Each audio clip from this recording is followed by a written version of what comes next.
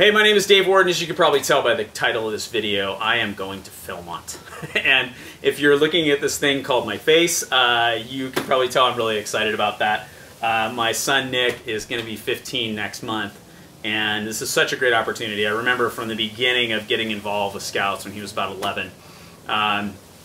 Everybody was talking about this Philmont thing, and later that fall after we got into our troop, they had a meeting where they had the kids who had just been come and talk about it, and I knew right there that that was going to be something that we were going to build up to, and for sure my son was going to go, and if there's any way that I could get one of the adult spots, I was going to go. And I'm so fortunate that I got a spot, so I'm super excited about that. And what I'm going to do with this video series is just kind of show you my gear. Part of that is just for me to kind of, you know, look back on, and part of it might just help you as you're packing for your Philmont experience. We just got done with our first shakedown hike. We went out to the Anza Borego Desert, which is a very different environment than Philmont, but it's a good one to sort of get out to. It's close, first of all, very different environment. We had really, really nasty weather here on the other side of the mountains, on the beach side of the mountains, and it was beautiful over there. It was fantastic. So it was a good trip. I give myself, for ease of use, probably like a B. For weight, like a C, maybe even less. The base weight of this pack, as I've weighed it just before I just repacked it and everything when I got home, is about 24.5 pounds. I do have a full Nalgene here, which I noticed, so that's not a true base weight, but that's about what it's at. And I'd like to get down, because then we're going to be adding troop gear and food to that. And this thing, you know, for a 70-miler is kind of heavy. But let's just start with the pack and kind of break down all the gear I've got, and I'll talk to you a little bit about what I like and what's definitely coming to Philmont, and the things that I just said, no, that doesn't work. And that's why you do shakedown hikes. First one is the pack. This is a Ridgeline 65 from REI.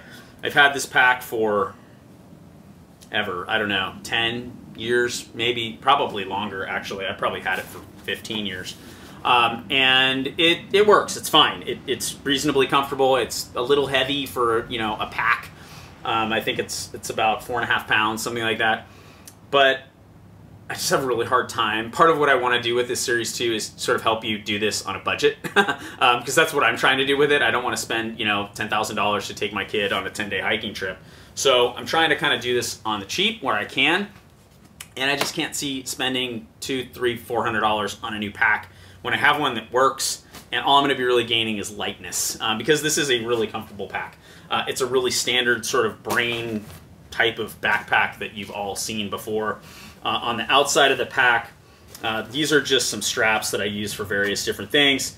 This is a bedroll, which I'll talk about. This is my tent, actually, down here, which my son and I split carry the tent. I have the poles and stakes in my bag today, but normally he would have them, so maybe that's base weight affected. Nice big water pocket on the side. It's kind of hard to get at, so really helps to have, you know, a water buddy with that. There is a pocket on the hip here, which I like a lot. I keep my camera in there. I've got a Sony RX100, which is just a compact camera, but it does a fantastic job. If you've never seen the Sony RX100, that is not cheap, but it is really, really good. So I keep that and my compass in there. Also, well, then let's just get into it. Yeah, so let's start from the top, and I'll break down what's in the pack and what's making the cut and what isn't. So up top in the brain, I have my headlamp, pretty standard AAA battery powered headlamp. Some bear spray. I know you don't need bear spray. I carry it anyway. It weighs nothing, and I figure I'll have it. A knife. That knife might not make it. It's a little heavy. I'm trying to get a little more weight conscious. My Leatherman, which again is a little heavy but super versatile. A flashlight. This one I really love. It's a Perfectly Vivid, which is a brand I never heard of. Somebody local was selling them, and one of the things that's really cool about it is you can do a strobe. So that comes in handy. It also is adjustable and super bright. So I bring 2 flashlights. I have a signal mirror and a whistle. I have some gloves. And I have 2 things that for sure will be coming to Philmont with me. The first is this little Arc'teryx lightweight beanie, which I really is bought that for skiing because it fits really nicely under my helmet, but it is light and it turns out to be really great. The other one is one of, I think this should be the 11th essential. If I was going to tell you to get one thing for your backpacking experience, it would be a buff. This thing is incredibly versatile. Again, this is something that I've used for years skiing and turned out to be something that is really great for hiking. And the reason is just the versatility of it. When you have this thing, if you're like me and you wear a trucker hat, you get a little bit cold, or you're out in the sun, you want to keep the sun off you, you can just put it around your neck. You get a little colder or the sun comes up and you really want to get out of the sun, you can put it up like that and cover your ears. And then if it gets even worse and the wind is blowing, like we got a little wind in the desert, it's really easy to just create a little face mask with it. It also doubles as a headband. You can put that over your ears. And my nighttime setup is this little Arc'teryx beanie and this buff. So the beanie's it's pretty good ear protection, but it's kind of thin. So again, when it gets really, really cold, boom, and I am no longer cold. So this thing is also really versatile. If it gets super hot, you can put some water on it and it will cool you down. So the buff is for sure making it. And again, I think if there's just like one thing that you should always have, it's one of these. I love, love, love my buff. So that's the top pocket of the brain. I'll probably get a little stuff sack and organize this a little better. I've been packing more, I'll show you as we get into it, packing more with stuff sacks, and I really like it. As we get into the bottom brain pocket, I have a first aid kit. My first aid kit's a little bit chintzy, I would say. I'm just gonna move this stuff down. And the reason for that is our troop has a lot of military guys and a lot of Navy guys, some special ops guys. We have quite a few people in our troop, and in fact we have two of the adult leaders who are going to Philmont have the wilderness first aid, all the requirements done. They have that certification. They always have better stuff than I do. So I get the bare essentials. If we are out there alone, which my son and I do go on other trips, I have what I need, but those guys have way better gear than I do, and I rely on them for the most part.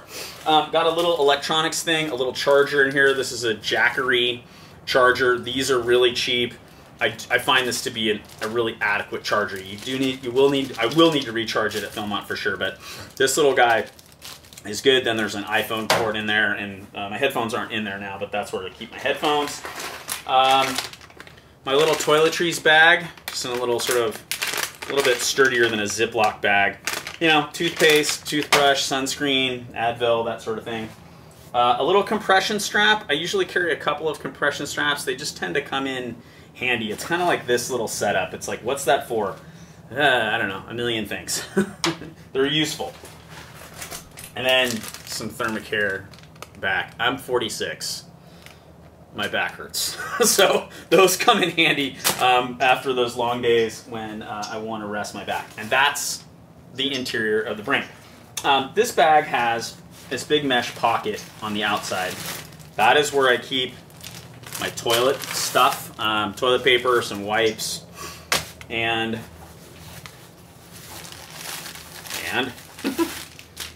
snacks. So I usually carry a couple of these RX bars, which are made from all natural ingredients. I'm a big fan of that. And then some gels, which are not made from all natural ingredients, but give you a ton of energy in a very, very quick little burst if you need it. I also have my coffee set up. This will change for Philmont for sure. Actually, this is going to change for the next hike. I've got this little sort of, I don't know if you can see it in there. It's this green little container. If you know Beachbody, I work for Beachbody, and we have this program called the 21-Day Fix. It's one of those little containers if you've ever seen that thing. It's just bulky, and the coffee's crap. So I'm just going to go with the Starbucks Viva or whatever it is, the little packets that they have. I hate the micro trash that they create, but the coffee is much better. They're just 1,000 times easier to pack. So probably go with that for coffee because I am like mandatory coffee person. And that's it for the little outside mesh packet. What's in the bag? So the first thing is my clothes. I'm not going to get into my clothes today. We'll maybe do that another time.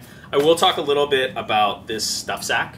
I got this at Dick's Sporting Goods for, I think it was $8.99, and it's a little 5-liter sack. It's a good size, and it does a reasonably good job of keeping everything organized. It's a little bit heavy, and I'm gonna get another one. I'm gonna get a Sea to Summit. It's actually on the way via Amazon now, and I'll show you why I'm gonna do that in a second. My son is probably gonna inherit that guy. That's my clothes. Then I have my mess kit. This is another thing I've had for just eons. It's an MSR mess kit. You can see there's 2 bowls. This is something, again, my son and I split carry. 2 bowls, 2 cups. The cups have lids and are sort of spork setup. It's kind of bulky, you know, I don't know. It's served us well, but something I'm definitely going to look at is a new mess kit. So that's not a lock for Philmont. I've had it for a very long time. Something that will not be going to Philmont with me, which is a tough thing for me to say because it's a good friend, is my jet boil. This is another thing I've had for just ever. And this one is pretty much toast. The igniter's dead. I really struggled with it out in the desert. And I think it's just maybe on its last legs. And I'm going to be replacing this with a much smaller, much lighter setup that I saw actually here on YouTube from another, like an ultralight backpacker guy. Little stove, it's only like 14 bucks and just sits right, it sits right on top, it just sits right on top of the canister, and then just a little tin cup. Very simple, very easy. I'm really just using this for coffee anyway. You know, when we're in camp and we're boiling water, if we need a small amount of water, or you know, it's really struggling to bring the water to a boil, I'll kind of jump in with this and just add some hot water to it because it does bring water to a boil super, super fast. But what this is about is the first thing I do when I wake up after I get this junk out of the bear box is coffee. And I also like, if we're going to take a break for lunch or something like that, after lunch, to just have a quick zap of coffee. I'm perhaps I'm addicted to coffee. I'll just admit that. So the jet boil is not going to make it. Going to replace that with a different stove, which I will show you, although I have to say this thing has served me exceptionally well, and I am a big fan of this generally, but just not for Philmont, I think. My sleeping bag, and this is, I'll show you this really quickly. The first thing about the bag is really the compression sack that it's in. This did not come with this bag did not come with this compression sack. My tent is actually in the compression sack that came with this sleeping bag. This is one of these Sea to Summit compression sacks, and what is awesome about them is this whole orange area is basically an air permeable layer going out. So what it does is you compress the sack, it lets the air escape. So like with this one, you know, you kind of got to let some air out and squeeze it, and let some air out, squeeze it, and kind of jockey back and forth with it. With these Sea to Summit ones, you just roll them if they're rollers like this one, or this, in this case with the compression straps, just strap them down and the air all comes out the bottom. This is also waterproof, and the reason that's really important for me is because the sleeping bag is down. Speaking of the sleeping bag, I'm going to show that to you right now. Okay, I know what you're thinking. I told you I was going to show you my sleeping bag, and I'm wearing a down vest. This, in fact, is my sleeping bag. It goes all the way down to the floor and ties at the bottom. I'll show you that in a second.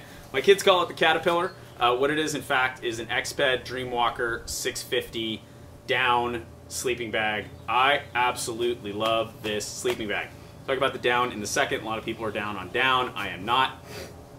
Again, center zip, which is really great. I also love the head enclosure, and that is another sort of hammock camping thing that I think is really handy. But this head enclosure keeps your head really warm. This thing also cinches up. We were out in the desert a couple days ago, and it was so cold. And this thing cinches down to just nothing. And I just had like a buff over my eyes, and I was totally fine. Obviously, the side, these zip up, and so it fully encloses your body. It also has some little pockets that are on the interior of it. Let me show you the bottom really quickly. It's also one of the things I really like about it. I haven't ever had to use it for this, but it's very versatile. You can tell if it's super, super cold, you get caught out and you're not ready, and all of a sudden it is super, super cold. I almost wore this in the morning when we were out in the desert because it was like 35 degrees, but it was okay. It heats up quick. This thing doubles as a really nice wearable down jacket. Here's the bottom. Obviously, we've got an open bottom here, but it's got these toggles, and they close right down, and that seals up, and I've never had an issue with my feet being cold. In fact, on warmer nights, really nice to be able to open this thing up and let your feet breathe a little bit. So that is the Exped Dreamwalker 650. Again, it's down. What that means is it can't get wet. So, you know, the versatility of having it as maybe a camp jacket. They do make synthetic versions. They're significantly more expensive. I got this at the REI garage. And, you know, the synthetic ones, if you can buck up for that, that's probably going to be better, especially if you're going to use it multi-use as like a camp sort of jacket to keep you warm. But you're probably camping somewhere super cold if that's the case. And if you are, you probably brought enough gear anyway, but it is super versatile. I do love the way you're in and out of it. Also, I did use this in the desert to go pee in the middle of the night. And instead of taking it off, I just undid the bottom, hiked it up around my waist, had all that top warmth. I didn't lose any heat. I didn't have to rustle around a whole lot. It was just a matter of undoing the bottom, bringing it up, cinching it back up, going out, doing my business, coming back in the tent, putting it down, cinching it back up, and I was really, really warm. So, Exped Dreamwalker 650, love this bag. All right, so as you can see, the sleeping bag is coming to Philmont. It's coming with me in this waterproof sack.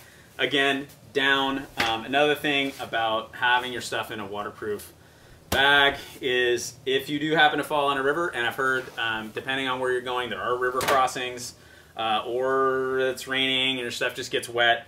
If my down bag gets wet, my trip is really gonna be rough.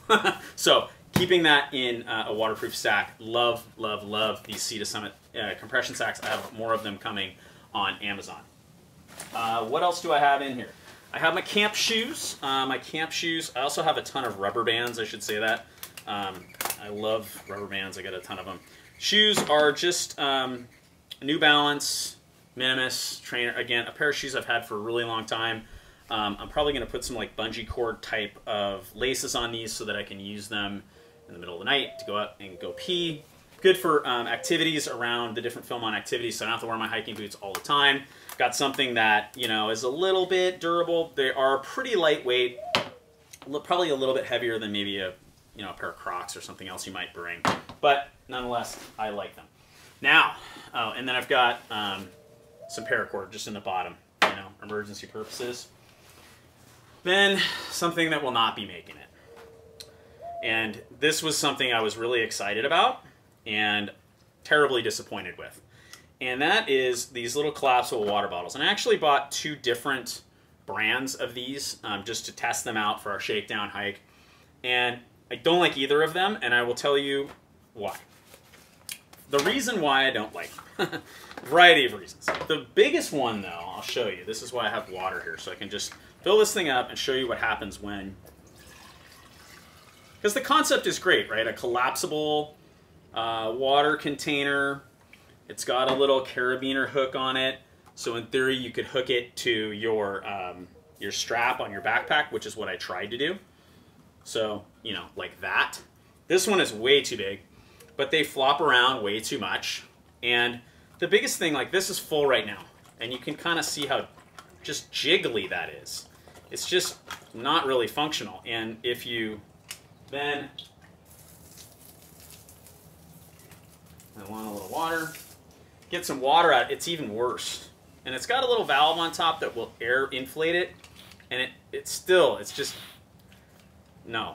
That just doesn't work. So that is not going to be coming to Philmont. In fact, it's not going to be coming on any trips with me. These are going to be probably stuff that I'll donate to the troop. And somebody else can enjoy them or not. But I do like the concept of having collapsible canteens that are refillable. So instead, what I did, and I've got them on order from Amazon, is I got 2 32-liter bags that are compatible with my Sawyer Mini water filter. So this one comes with the Sawyer Mini. It's 16 ounces, I think. Yeah, 16 ounces. The ones I have on the way are 33 or 32. I think they're 33 actually. And they have a carabiner too, so you could hook them here if you want to. I'm not sure that I'll do that, but the Sawyer just screws right on the top of those. I think that's going to be a way better setup. I'll probably ditch this bag once I have those. Sawyer, by the way, also fits right on top of the, I think there are 1.5 liter bottles of Smart Water. So that's another thing that a lot of people do, is they just go buy those 1.5 liter. They're the ones with the little sippy top, and that's what they use with their Sawyer. I tried that this trip, and I just didn't like it. I think those bottles are just janky, and they fall apart, and they're just not very sturdy and reliable, and sturdy and reliable is something that is important to me. So that's my Sawyer water filter. I didn't talk about that earlier. I was going to get here. So these things are not coming. And the other thing is, again, in concept, good deal, right? Collapsible water bottle, really smart. But all this, you just don't need. Like, you just don't need that. You know, the other ones, really, they've got a very small, you'll see once I get them, they've just got a very small nozzle, much like that Sawyer one did. This is just way, I mean, it doesn't weigh a lot, but it's bulky, and it's just generally unnecessary. So that's not coming. You may disagree with me on that. You can, that's, you know, we are free country. What else do I have? I have some tent poles and some tent stakes. Again, my son and I rotate carrying these, and the tent body is heavier than these. And I will get to the tent in just a second as we work our way down the pack. This is a Fox Outfitters Airlight 100, which is a very cheap, inflatable bedroll, mattress, air cushion, pillow, whatever you want to call it, that has served me very well for several years. I've never had any problems with them. They're super comfortable. They don't deflate at night. I'm a little worried about taking this to Philmont.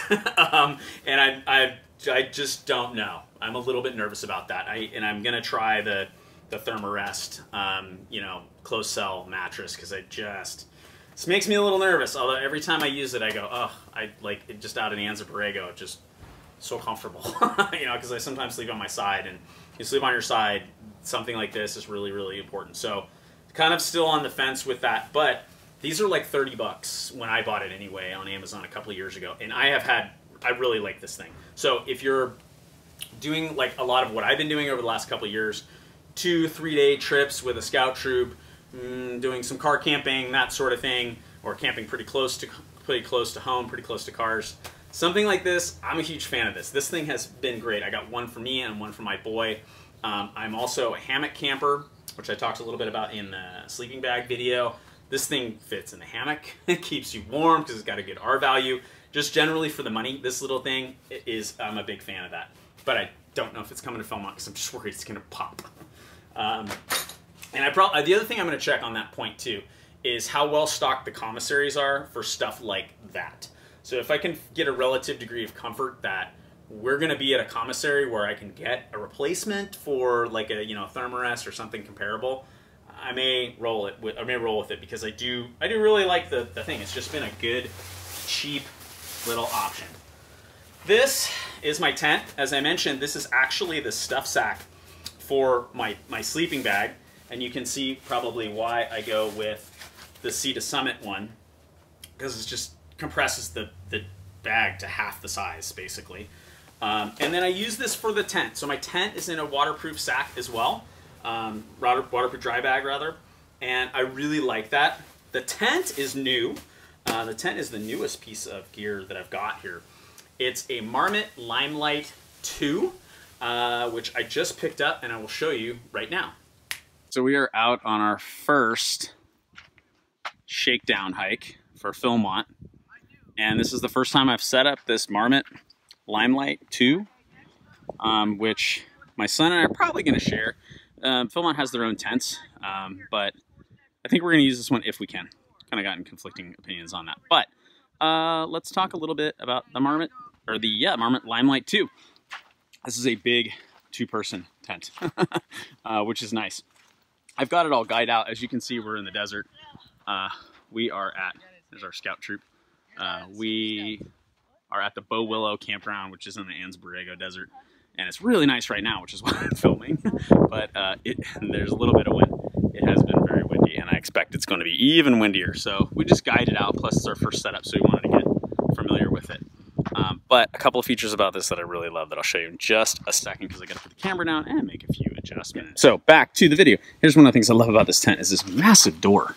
Like the door just it's pretty much the whole front of the tent. What's nice about this tent too is the poles are pre-bent. It's kind of hard to see with the fly on. I'll break it down later, but the poles are pre-bent. So what that does, it just creates this whole bottom section that really creates a nice livable area right around headspace. But yeah, that's our Limelight 2 first night, Anza Borego Desert. Pretty stoked to give it a shot. See how it stands up to some wind. We've been getting a little bit of rain on and off too. It is really raining back in San Diego. Here's the sunset over the mountains. Super cool. It was really raining back in San Diego. You can see that big storm here, and they kind of come over these mountains and die. But you just get the first little burst of it, and then it goes away. So hopefully, I'm pretty confident actually. That's gonna keep us pretty dry. All right, so a couple other little highlights. Huge vestibule. Nice, and they're on both sides. The other side doesn't have this massive door. The door's a little bit smaller, but nice big vestibule. My pack, my boots, mess kit, jet oil, everything in there. And we come around here to find my son, Nick. Nick, what do you think about this tent? I think it's great. It's really easy to set up since all the poles are kind of always connected. So you just have to put them up and clip them in. Got enough room in there? Oh, there's lots of room. One of the cool features about this tent is that in here, somewhere, there's a little thing up there in the corner. See that little deal in the corner? If you put your headlamp in that little pocket up there, that little white thing, see that? Yeah. That's a little translucent pocket, and if you put your headlamp in there, it lights up the whole tent. It's kind of like with the thing with the milk bottle trick.